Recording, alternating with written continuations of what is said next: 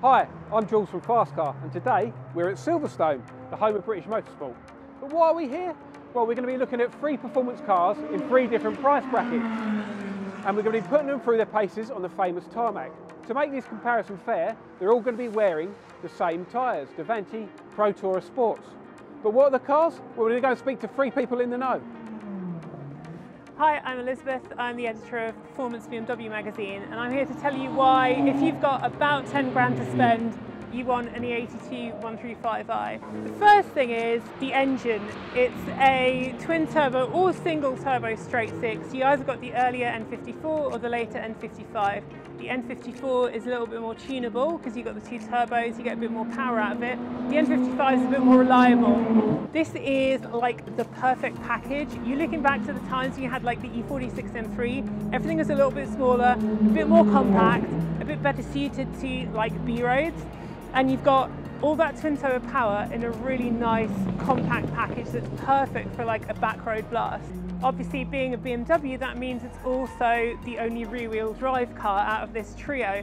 And that means if you want a more playful chassis and a more fun, involved driving experience, it's also the best choice, because obviously your front wheels just do the steering and then the rear puts the power down. So that just means you've got a more involved, enjoyable driving experience with a 135i. Prices start at around £10,000. There's not that many 135s on the market, but there are some really nice ones out there. To the mid-teens, maybe a little less, you'll pick up a really nice example. Beyond the out-of-the-box performance, 306 horsepower, 295 pound-foot of torque, you've got a massive tunability. You really don't need to put a lot of effort into getting a lot of power out of it. The basic mods, downpipes, charge pipe, a map, maybe an uprated intercooler, and you'll be high 300s. And then beyond that, if you want to go even more, hybrid turbos, you'll be well over the 400 horsepower mark, and it'll be an awesome little car. Being the editor of Performance BMW, you might think I'd be a bit biased, and you'd be right, because if you're looking for a fun, fast, and easily modified car, if you've got 10 grand to spend, the 135i is the best choice. Hi, I'm Elliot from Performance VW magazine, and I'm here to tell you why you should spend 15 to 20 grand on a Golf R. The beauty of the car is obviously it's a great tunable engine, but even in standard form, around about 300 brake horsepower is plenty of power to get yourself into trouble, but 4-wheel drive system keeps you in check. It's not permanent 4-wheel drive, so for most of the time the car can be fun and nimble. If you break traction or you get into trouble, the Haldex system will kick in, and it's just that safety net, which for me, when you drive quite enthusiastically, it's just nice to know it's there if you need it. The earlier cars, there were reliability issues with the turbo, so probably the car you were looking for is like a 65 plate upwards. It had a slightly different turbo and a more reliable turbo. In terms of tuning, you know, even a simple stage 1 remap, you know, could easily get 400 brake horsepower, which again, in a car like that is just the perfect amount. Obviously people do go further and do go more extreme, but for me 400 horsepower in a car with all-wheel drive, it's a great platform. Between 15 and 20 grand you can't really get a better hot hatch. 300 brake horsepower out the box, easily tunable, you've got 4-wheel drive system there to keep you out of trouble, great residual values and German build quality. Need to say more.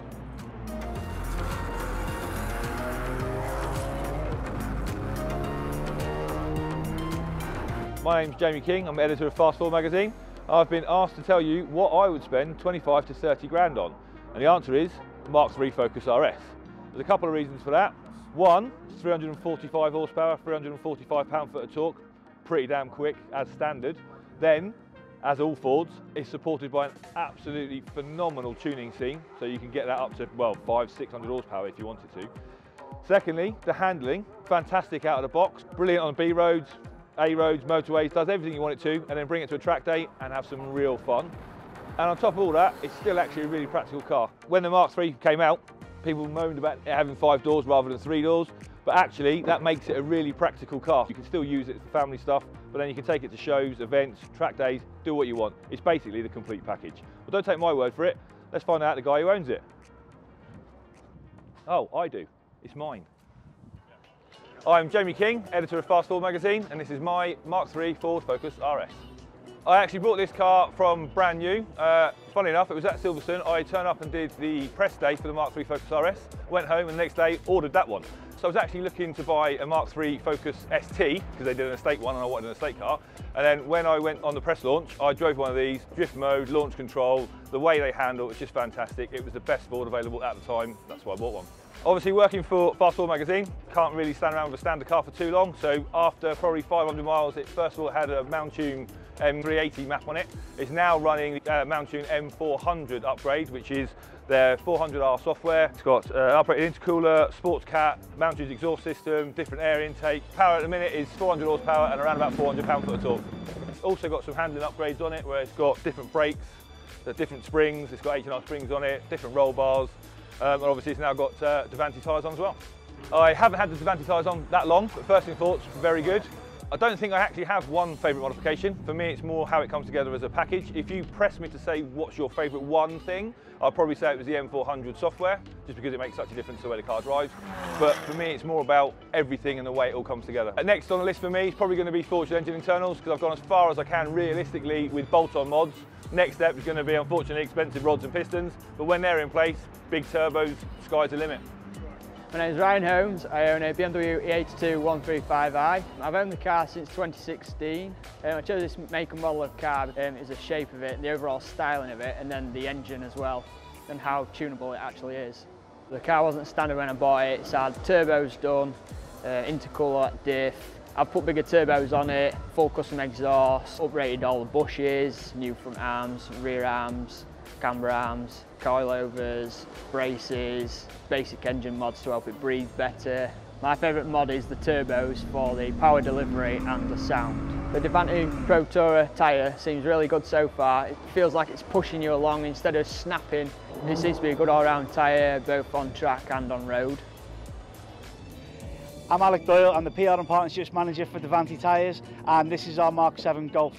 We've been using this car now for about 18 months with Protoura. It's obviously a very popular high-performance car, the Golf, and it's a great test bed for a new UHP product. It's a completely standard Golf R apart from the body kit from our partners at Sterling Automotive Design, but essentially it's the same Golf R that we would have used in the development of the tyres. Davanti's Protoura Sport tyre is our premium UHP tyre.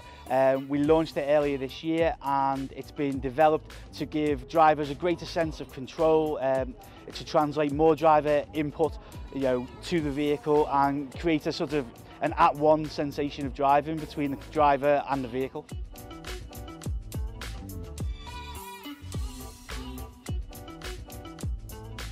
So there you go, 3 cracking cars. You've heard from the owners, you've heard from the experts.